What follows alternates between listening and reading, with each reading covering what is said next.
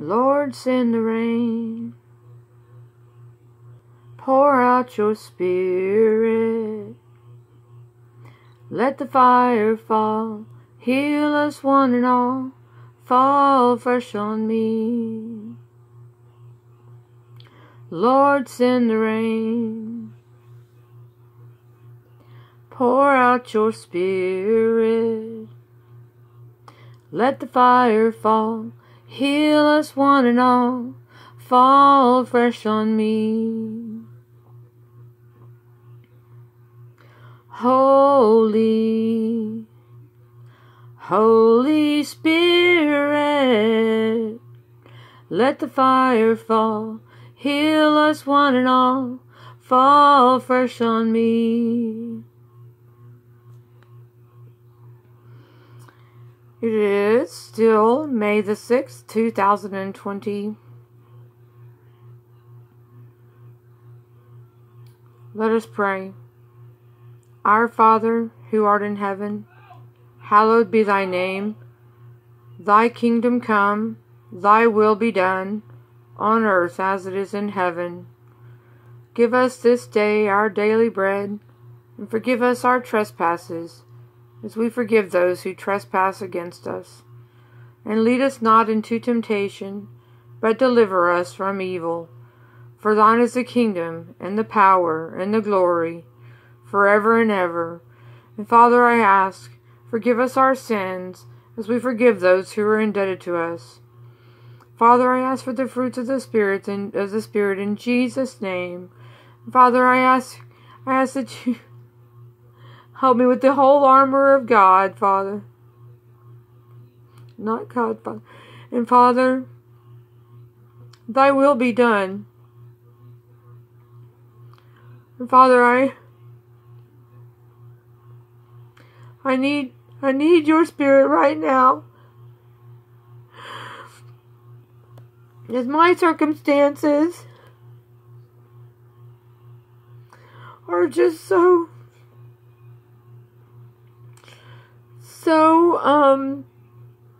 precarious. Father, I ask you in Jesus' name to fill me with your Spirit. Okay, let's read. Amen. Acts chapter 11. And the apostles and brethren that were in Judea heard that the Gentiles had also received the word of God. And when Peter was come up to Jerusalem, they that were of the circumcision contended with him, saying, Thou wentest in to men uncircumcised, and didst eat with them. But Peter rehearsed the matter from the beginning, and expounded it, by order unto them, saying, I was in the city of Joppa praying, and in a trance I saw a vision. A certain vessel descend, as it had been a great sheet let down from heaven by four corners, and it came unto me, upon which when I had fastened my eyes, I considered, and saw four-footed beasts of the earth, and wild beasts, and creeping things, and fowls of the air. And I heard a voice saying unto me, Arise, Peter, slay and eat. But I said, Not so, Lord, for nothing common or unclean hath at any time entered into my mouth. But the voice answered me again from heaven, What God hath cleansed, that thou call not thou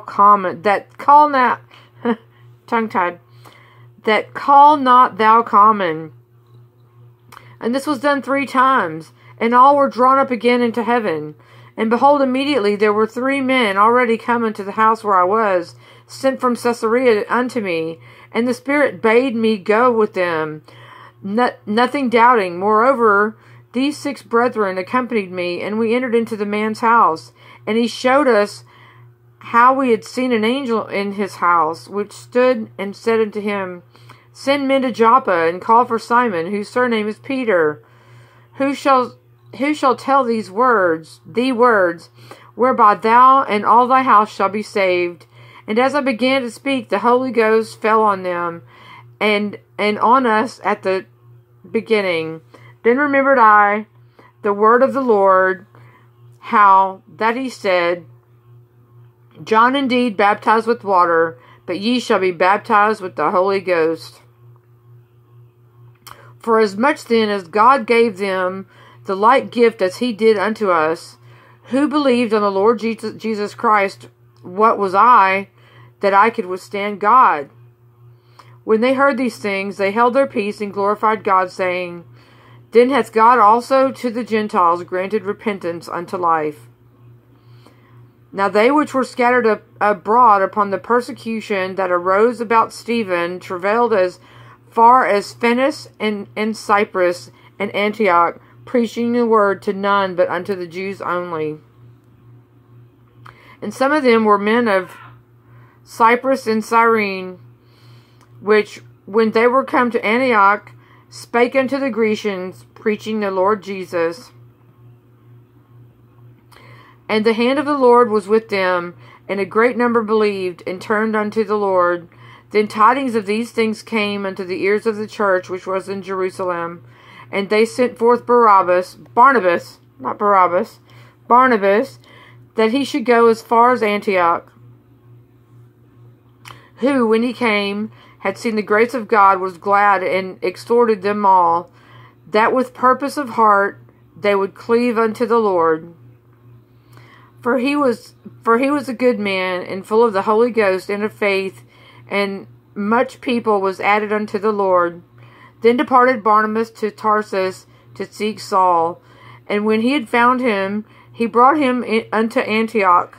And it came to pass that a whole year they assembled themselves with the church, and taught much people, and the disciples were called Christians first in Antioch. And in these days came prophets from Jerusalem unto Antioch. And there stood up one of them named Agabus, and signified by the Spirit that there should be great dearth throughout all the world, which came to pass in the days of Claudius Caesar. Then the disciples, every man according to his ability, determined to send relief unto the brethren which dwelt in Judea, which also they did, and sent it to the elders by the hands of Barnabas and Saul. Hallelujah. Acts chapter 12. Now about that time, Herod the king stretched forth his hands to vex certain of the church, and he killed James, the brother of John, with a sword.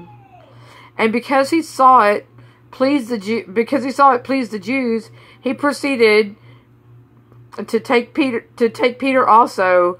Then were the days of unleavened bread. So King Herod stretched forth his hands to vex certain of the church.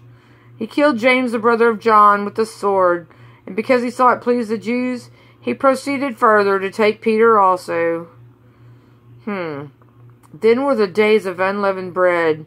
So the Passover? Is that what this means? And when he had apprehended him, he put him in prison and delivered him to 4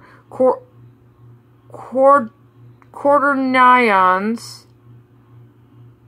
of soldiers to keep him, intending after Easter to bring him forth to the people.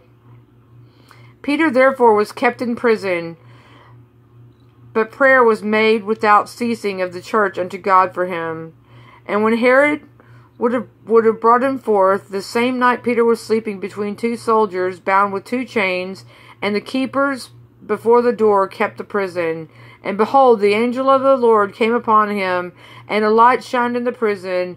And he smote Peter on the side and raised him up, saying, Arise quickly. And his chains fell off from his hands. Hallelujah. And the angel said unto him, Gird thyself and bind on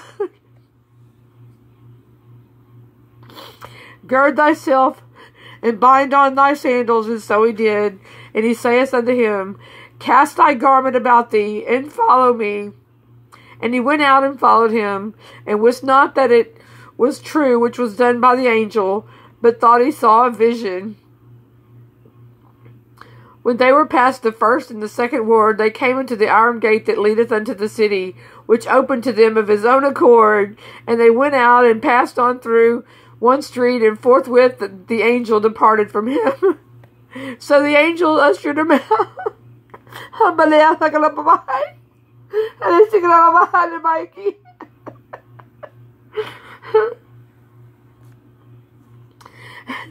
And when Peter was come to himself, he said, Now I know of a surety that the Lord hath sent his angel, and hath delivered me out of the hand of Herod, and from all the expectation of the people of the Jews.